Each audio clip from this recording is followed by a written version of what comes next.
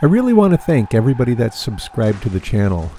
We've made it go over 4,500 subscribers already. I never expected that. We started with about 16 pounds of potatoes so that we'd have leftovers after we freeze dry the 10 pounds. Got a chance to get them nice and tender. Now we'll get them drained. Now I'm going to add some butter and then the other part of the potatoes. And use your favorite mashed potato recipe. Nothing special. So we'll add a bit of milk to that and use the little hand mixer, because to me one of the important things of homemade mashed potatoes is that they should be slightly lumpy. I do not want them powdered and smooth, because then I might as well just use powdered potatoes. I like mine to have some texture in them. Anyway, as soon as those are all done, they'll cool a little bit, and then we'll get them into the trays, or get them into the trays, the 1 pound trays, and then let them cool a bit. And then into the freezer for pre-freezing, and that's about it.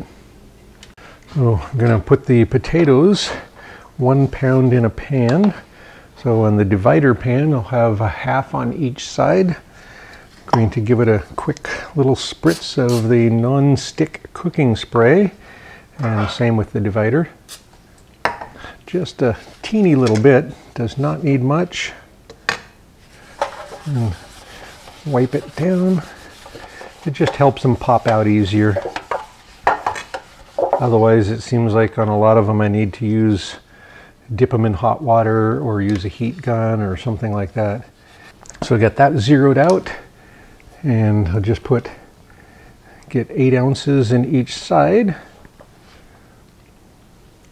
Let's see, make sure I've got it on the most sensitive one for gram, or for ounces.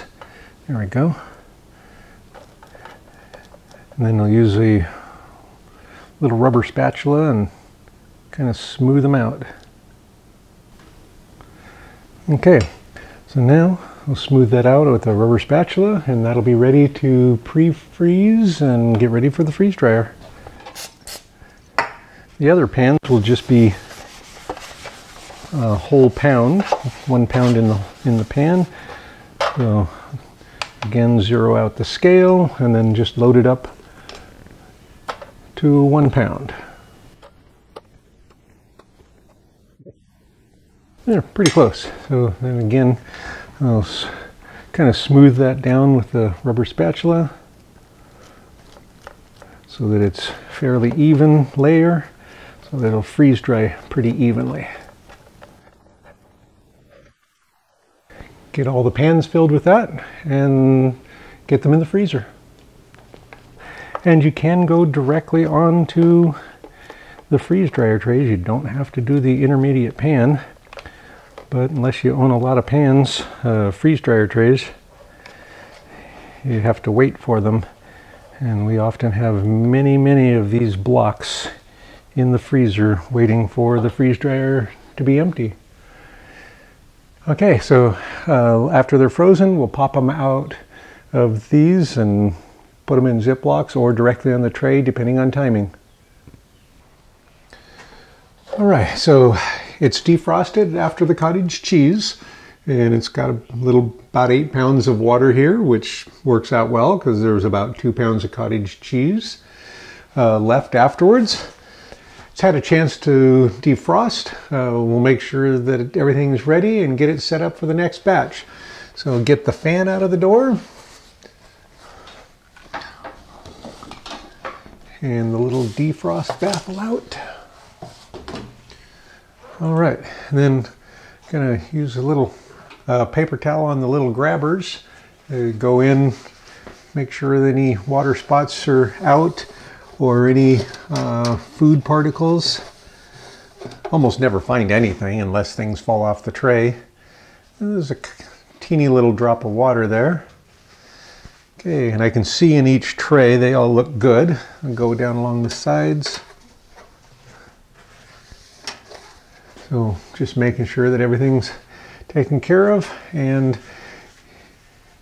underneath.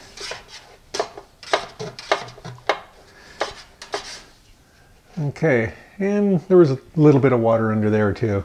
But everything looks good, looks pretty clean. And it should, just cleaned it. All right, so get the thermometer back underneath. Get the little disc into place, get it closed up, and we'll get it started and pre-cooling for the next batch. Yeah. So I'm starting it using custom, which is what I always use. You could just press start, and on the newer machines it probably makes more sense. So, and start, and continue. I've got the drain valve closed, but I see I'm missing a little bit of seal on this spot and here, so I'll just take my little palette knife, give it just a little twist. And this might be completely unique to my machine. Maybe no other machine has this issue with not having a complete ring around there when it first starts. But I want to make sure I see that ring all the way around so that there's no air leaking in and out of this seal. And I want it that way before it starts vacuuming. I want it that way while it's cooling. All right, so let that cool for a half hour to an hour and then get the food in. It's been just over an hour since I started the machine. It's below zero now. We'll get the food in, starting with tray 1. And the trays were in the freezer while the freeze dryer was defrosting. And this batch is the mashed potatoes. Oh, let's put them over here. So these are the mashed potatoes from a little while ago. I hadn't had time to depan these, so they've just been sitting in the freezer. And hopefully they'll come out easily, and that is. So that's 1 pound of mashed potatoes. And another pound of mashed potatoes. And then I've got the half pans, so ½ pound on each side. There's a ½ pound of mashed potatoes. Okay, so tray 1, 1876. And ideally, if they lost no weight while they were freezing, it would have been 1889. But they do lose weight while they're freezing. I mean, it's just like how you end up with freezer burn on your food in the freezer. Well, it's losing some of the moisture. And especially since these went in when they were still slightly warm, it adds a lot of frost in the freezer, but oh well. Okay, and tray 2.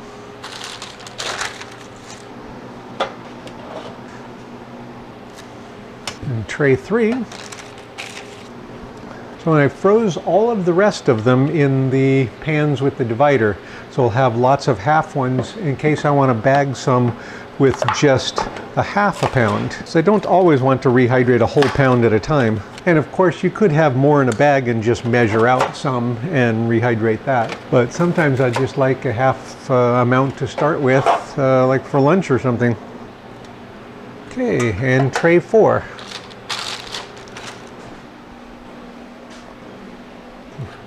I want to get thermometers in these if I can, so I'm going to go for the second block back.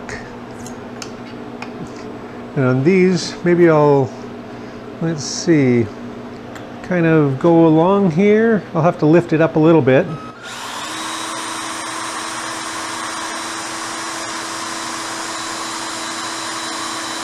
I only need it to be in there about 1 inch. So that's going to lift it up a little bit, but that's okay. And of course, again, thermometers are not required. I just like to see what the temperature is as it's going. It does kind of give me a heads up that it's getting close, because it can tell what the center of the food is instead of just where the temperature probe is in the machine. So now that's ready to go into the freeze dryer, so we'll get them over there. So it's been freezing for about 1 hour 20 minutes now. It's down to -10. This will actually warm them up a bit because the food is warmer than the freeze dryer right now. So starting at the bottom with tray 4 and work our way up.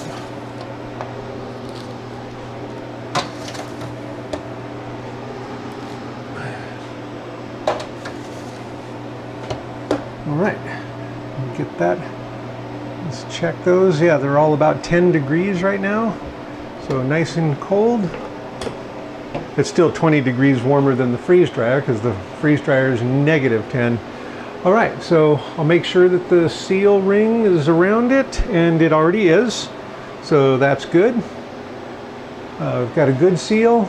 It's set to start in about 4.5 hours. If it's cold before that, I can start it ahead of time, and I'll be able to tell what the food temperature is by the thermometers. And sometimes it's considerably different than the machine's temperature probe. It depends a lot on the food. Some of them freeze as quick as the machine shows it, and some of them take hours longer.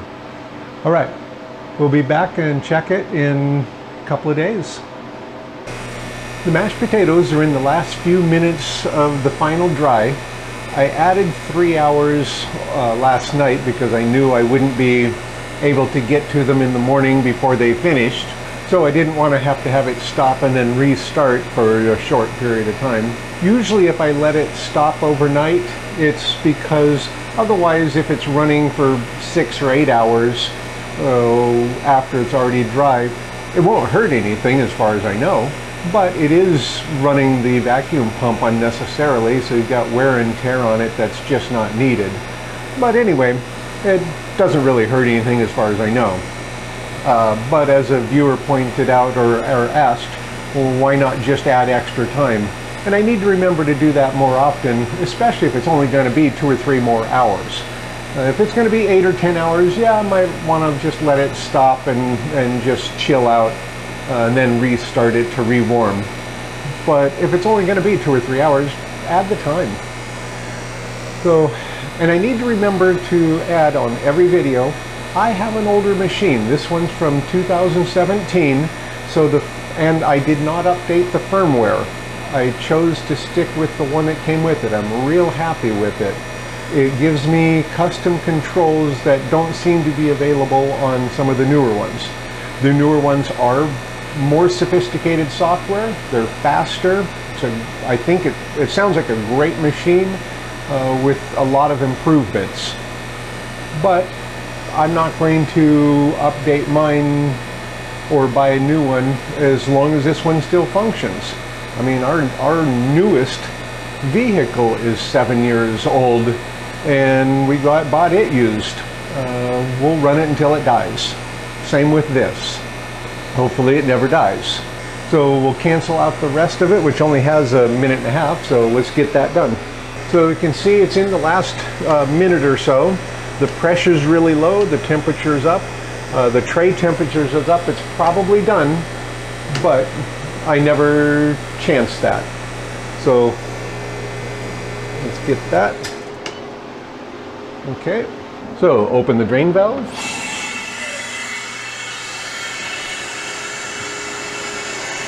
And we'll get the weights on them. Yeehaw! Okay, tray 1. It's 988 now. So it's lost about 900 grams. So I'm going to rotate the trays top to bottom again. So I'll get a tray 4. And 992, and then that one I'll put at the top, and tray 1 I'll put at the bottom. Okay, tray 2. Okay, 978, and tray 3, 973.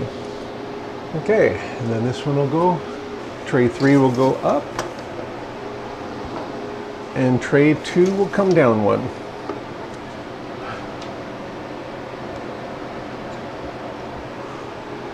All right, so we'll get that reclosed. So especially with the extra time, there's almost definitely dry, but I'm never going to bag it without verifying.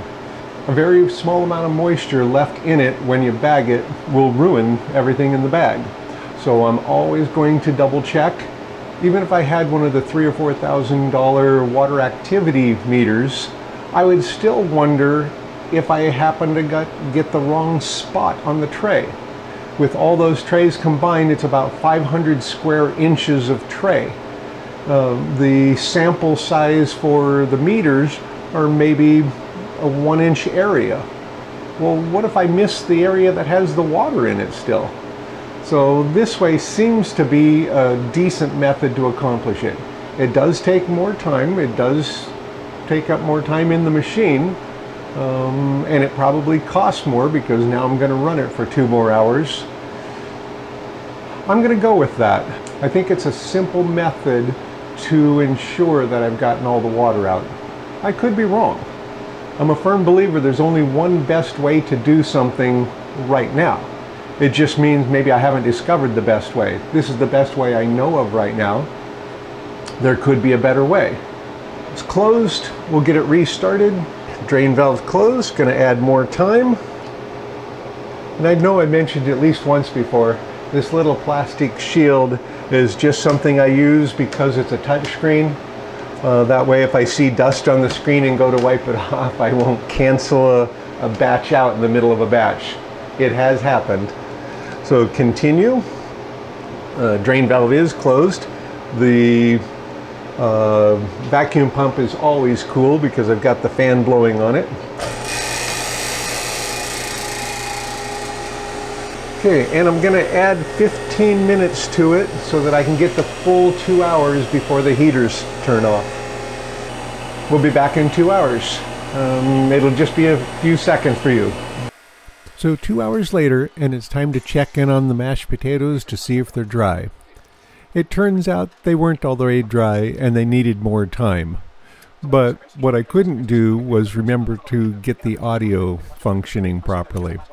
I had remembered to turn on the camera, and I remembered to turn on the microphone, but I forgot to plug it into the camera this time. Anyway, so I don't have this, so we'll skip to the next time when we take it out to check it. Okay, it's a couple hours later, and it's in the last few minutes. The heaters are already off. I can take them out, check them to see if they're all the way dry. So I'm going to take them out real quick and check them, but I don't have time to bag them right now. So even if they are dry and ready to bag, I'm going to put them back in and let it run until I come back. It won't hurt anything, but I want to check them now in case it's not done so I can get the weight right now and I'll know if there's any more weight drop. If there is, then it wasn't dry 2 hours ago. If there's no weight drop, that means it was dry 2 hours ago, and I can use that time for how long did it take to dry this batch. So let's get them out real quick, get them weighed, and I can put them back in. So cancel out the rest of that. Or not cancel, but arrow down. I don't want to cancel it. So opening the drain valve. Okay. So tray 1. Okay, tray 2.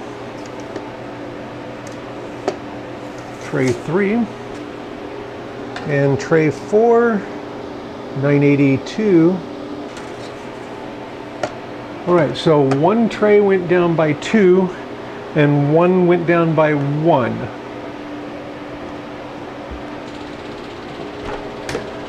Okay, so since that's all it lost in 2 more hours, it's probably safe to bag it now.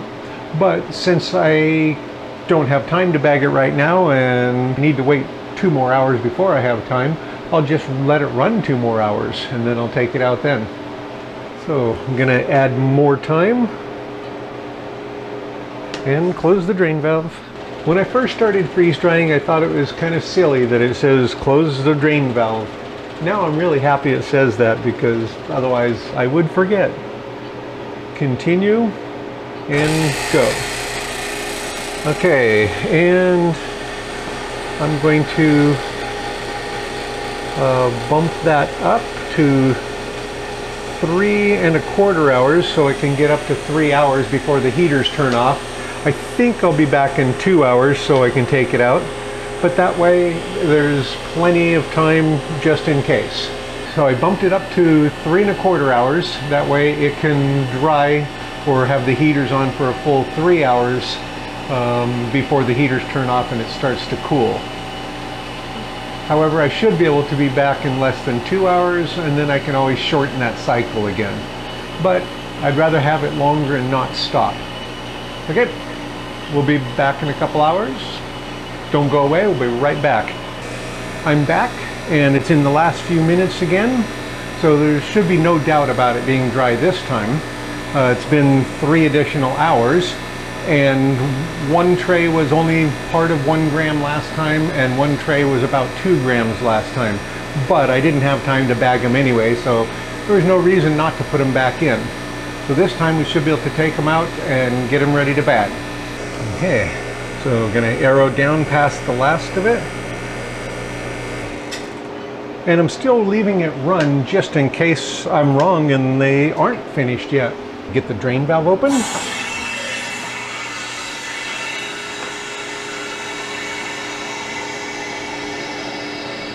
And the one I really want to know about is tray 4. So I'm going to go right for tray 4. Wow, that actually dropped a lot. Oh, sheesh. No, it didn't. I was looking at the wrong number. Yikes. Okay. So in 3 hours, so it's bouncing. So in 3 hours, it's gone down maybe a part of a gram, a half a gram or something. So it was so close before, I don't think we have a problem now. So let's double check the other trays. So tray 3. Okay, still no change. Tray 2. Also no change.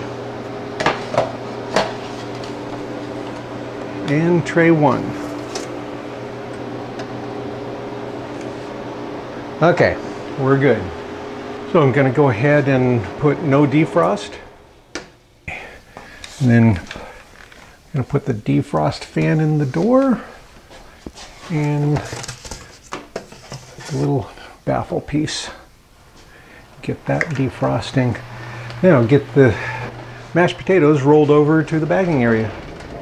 So we'll get the time, and for the time I'm going to use 3 hours less than it's showing on the display, because the last 3 hours it didn't seem to drop any, so it was dry 3 hours ago, but I needed to do other things. So we'll count that as the final time.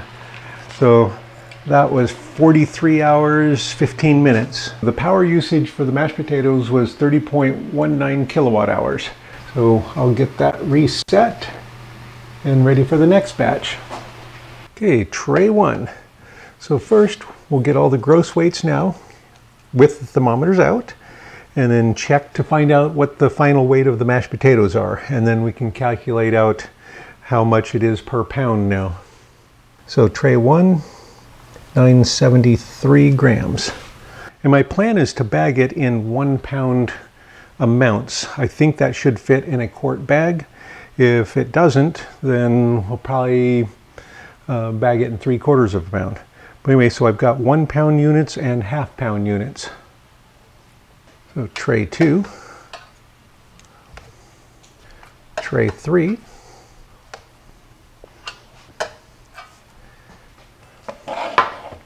so I'll calculate out the current weights and we'll be right back. Don't go away. The mashed potatoes are done now and ready to bag. They weigh about 2 pounds now, and they started out as 10 pounds. I'm hoping to put 1 pound in each one of the quart bags, and you definitely could put a lot more in a 2-quart bag or whatever, and then just scoop out what you need. But I really like just being able to use a bag at a time.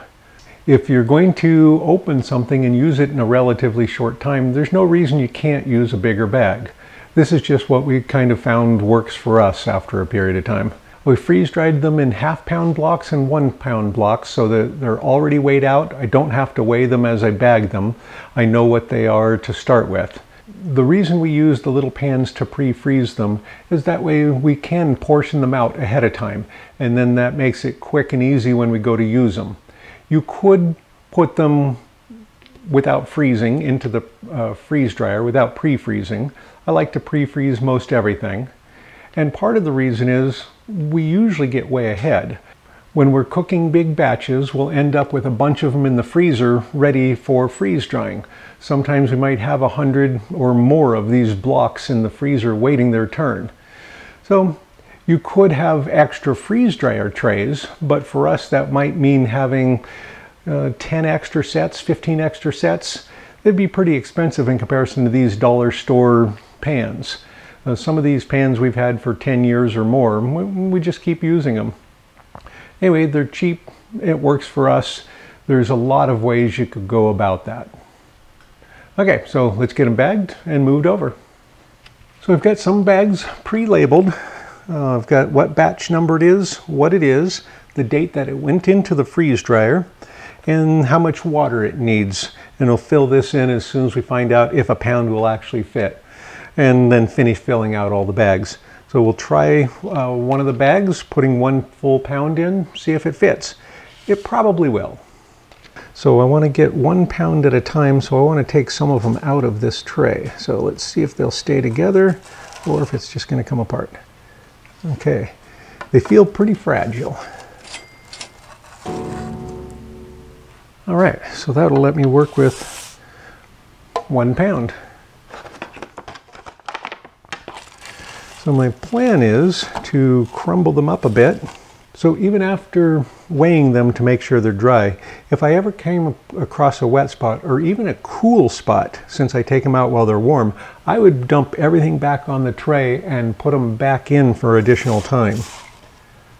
Since I've been putting them back in for additional time and weighing them, that's never happened again.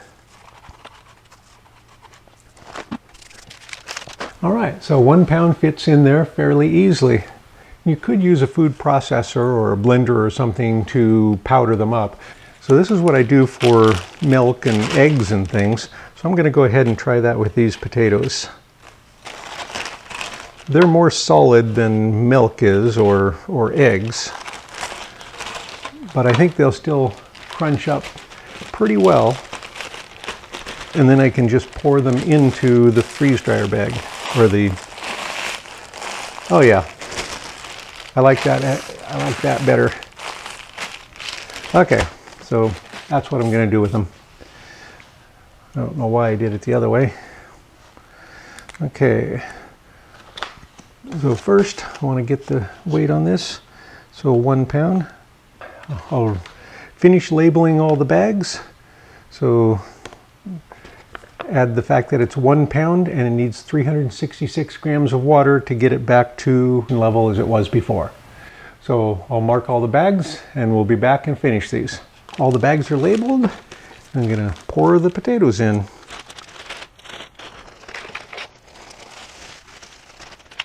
All right, they're all in there, nice and tidy. You could use a food processor or something else, but it really doesn't need it. I mean, it just takes a quick squish and it's done, powdered well enough to make it work.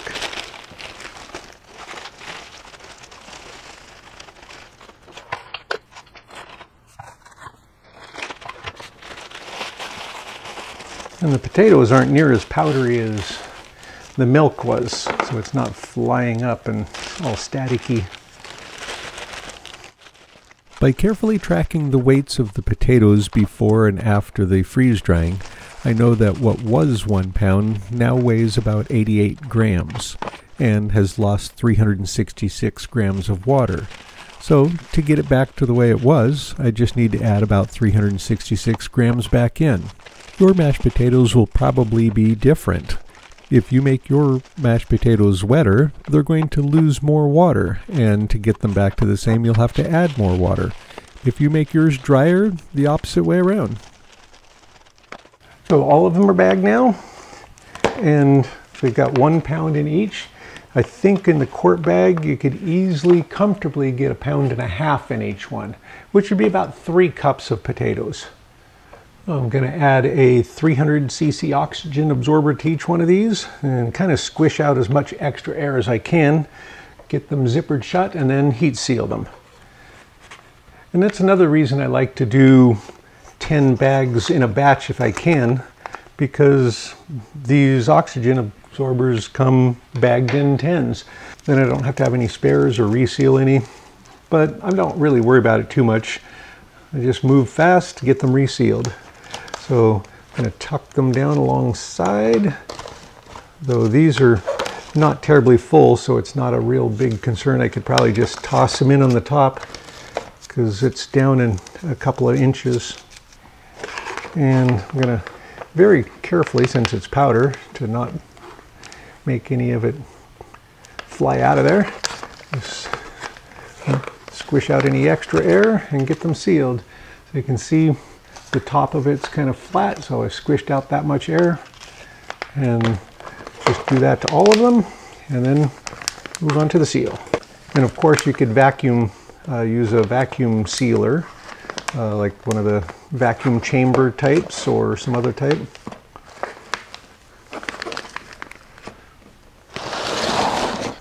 Now, time to seal them. So I know there's a variety of different kinds of sealers. So I have this strip heater type. It's an Impact brand. This is what they were shipping from Harvest Right when I got mine. And I've been real happy with it. So make sure that the bag is smooth and no wrinkles in it. Got it at the top edge. So, and the first bag, again, I like to do twice to make sure that it's nice and toasty, because there's a lot of metal under there, so cool it off. And I don't have the temperature all the way up. I have it around a 6.5 maybe. All right, so good seal. So I find if I have it high enough to seal that first one instantly with one seal, then the subsequent bags, it's kind of overheating and getting kind of melty. So just make sure they're smooth and get them done. Then I let it sit for just a couple of seconds before I release it. And it really would be easier if you had tens of thousands or hundreds of thousands of bags to close instead of just 10 bags, because then you could afford automated equipment. Bag fillers, nitrogen flush machine, automatic sealer, the whole thing. With all the bags sealed, I'm going to add one more step before I put them in the bins for storage. I'm going to add a gross weight to each bag, so 113 grams. That way, if I'll know if this bag fails and starts letting moisture in, bad seal, bad bag, whatever, I'll be able to tell right away by just putting it on the scale. And if the weight's going up, then I know that there's a problem. As soon as I have all these labeled, we'll move over to the bins. The mashed potatoes are bagged and ready to store. They're going in bin 5 with the other things from bin 5. And I'm pretty sure we're going to end up with extra space in bin 5 because it's only about halfway full right now, and we just have 2 more things to go for the 6 categories. So the mashed potatoes, and the next thing is also potatoes. It's scallop potatoes. Thought it made sense to go with 2 potato dishes in a row for economies of scale. Then we could just buy a bigger bag of potatoes and do 2 things at once. Get started on potatoes and work on potatoes. The other thing I wanted to mention is the parchment paper. When I do 2 things in a row that are essentially the same, like 2 batches of frozen vegetables, or in this case 2 batches of potatoes, I'll often just reuse that parchment as long as it looks really clean. I'll wipe it down with a dry paper towel and save it for the next batch, or leave it on the freeze dryer trays and put it in the freezer while I'm waiting for the freeze dryer to defrost. And as soon as it's defrosted, we'll get the next batch in there. Again, scallop potatoes. We'll get the mashed potatoes in the bin and get ready to move on to the next thing. Okay. All right, so the last thing that went in is the cottage cheese, and the oxygen absorbers have done their magic and sucked those down a bit. Now we'll go ahead and get the mashed potatoes in there. Definitely have room for the next batch. And those bags might be a little bigger, so it's not going to have that much extra space in here. If it has extra space, we'll note it in case we need the extra space for some other bag on a later batch. All right, that's it for those. While we're doing mashed potatoes, I thought I could show the mashed potatoes from previous batch and maybe even rehydrate a few. So this is the racks of the previous batches. This is our bin racking, and it's 2 layers deep. So this is 4 front, and behind that is 4 back. So that's how we decided to label them, and partially because we needed to start some way. It turns out, I mean, we could have just labeled them 1 through 40, that's what we have so far, and then just added more afterwards. Main thing I wanted to be able to do is know at a glance from our computerized list if it's in the front row or in the back row. That's why we did the fronts and back. So space 4, front and back. The potatoes are in 9 back. Under potatoes we have, and these are things that we've made, not necessarily things we still have, because we may have made a smaller amount and then used them up at some point. And some of these things on the list are things that we have freeze-dried, but we didn't make. Somebody else made them and we freeze-dried it for them. Potato soup, diced and boiled yellow, red, and russet potato mix. So those are things that we don't currently have. We have some French fries in one of the bins, and then mashed potatoes. We have 12 bags from that date in that bin, and 2 more from another date and 1 more from another date. Okay, so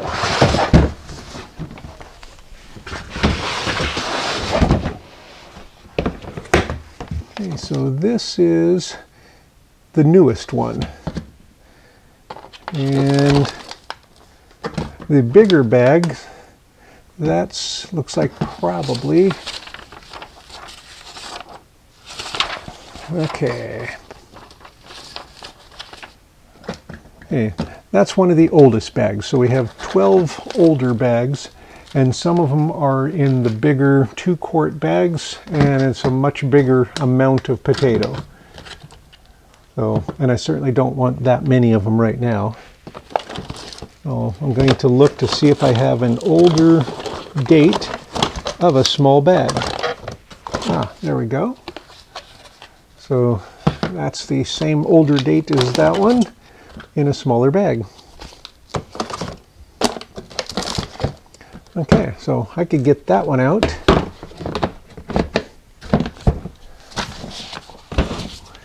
And then I have to mark it off on my list so the computer file can be updated on that.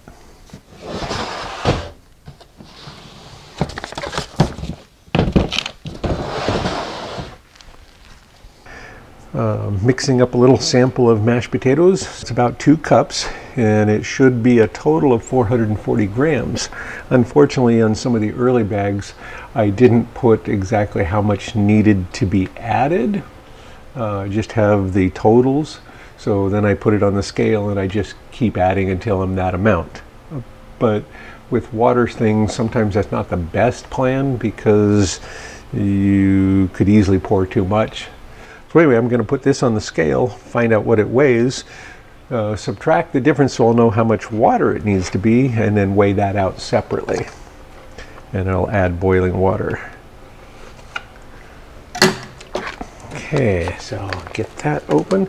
And this one's just from a couple years ago.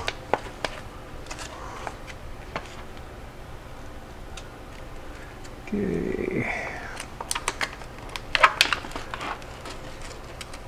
Get the oxygen absorber out.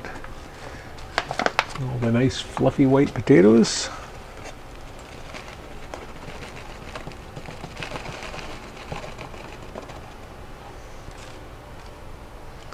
All right, so it's 90 grams. So I need 350 grams of water to go with that. So take the scale, I'll weigh out 350 grams, get it boiling, and then add to it. And I probably want to add this to the water, not the water to this, because otherwise I'll end up with dry spots at the bottom probably. So I'll get the water, 350. All right, so I have 350 grams of boiling water. And I'll add the potatoes in as quick as I can. Boy, this is a bad plan. That's ridiculous. So I'm going to put it back in the bag. Yeah, it'd be easier to pour it. All right, so now back in the bag because it's easier to pour it into there because then I can kind of use that like a funnel.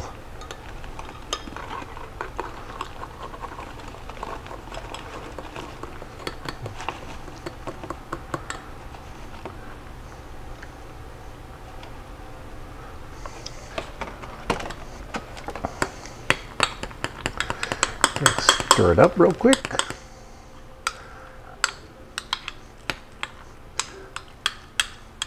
And then I'm going to cover it and let it set for a couple of minutes so that get rid of the dry spots.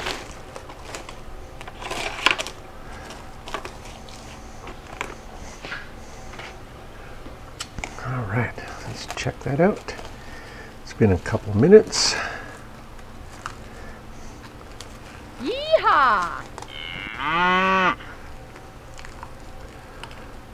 All right, the consistency is correct.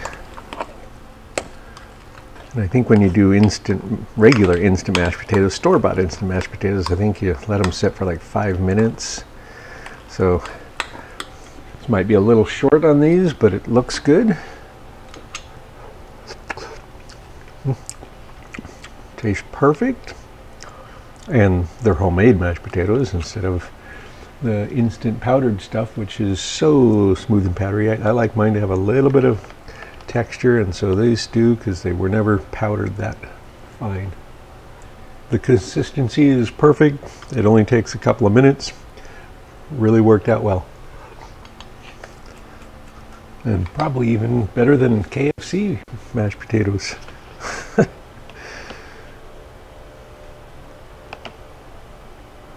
That's it for the mashed potatoes.